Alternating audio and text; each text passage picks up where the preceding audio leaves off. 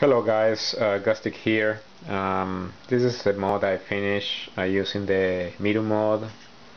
Right now I'm in version 0.17 with the latest version of the Arduino software. It seems that this version fixed all the little wrinkles that I have. In the beginning I couldn't boot up the mod without resetting the Arduino here.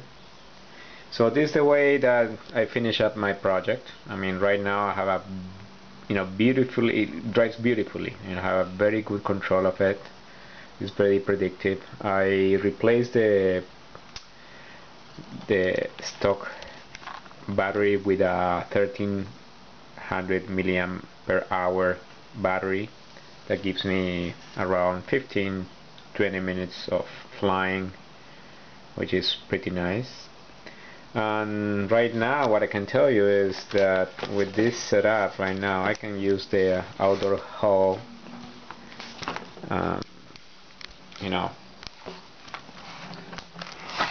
sorry for this, let me show you. I can use the outdoor hall with no problem. I added some velcro here in the back so it can stick. It seems that the magnet over there is not strong enough to keep it together, so I put some velcro and voila, here it is. This is how it works. This is the bottom, just a little piece of transparent tape, scotch tape, and that's it. I experienced most of the issues that people were describing in the forum, and I didn't bother to ask too many questions. I did already, and I have to thank Miru and all the gangs over there that were very helpful to help me figure this out. Right now I have to tell you that all the latest version of the Arduino software and the version 17 of the miru mod is basically the best combination of software and firmware that I ever had. It's working very well. I'm very happy with the results. I am using an orange receiver, you can see it over there, and DX7. okay. That's it.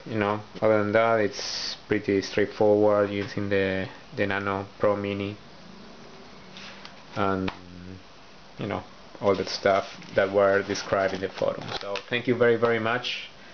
I hope you enjoyed the beer, and I still in touch and getting all the updates in regards of the latest news about the GPS, about the flip. I didn't make it work, but honestly I don't care. I think that's something that it's supposed to be for the Arduino 2, and I read the forum about some code that allows the Arduino 1 to make a flip, but it's still not stable, so eventually I test it out. But right now I'm very happy with the result. Okay, this is how it works. Flies very well. Thank you very much.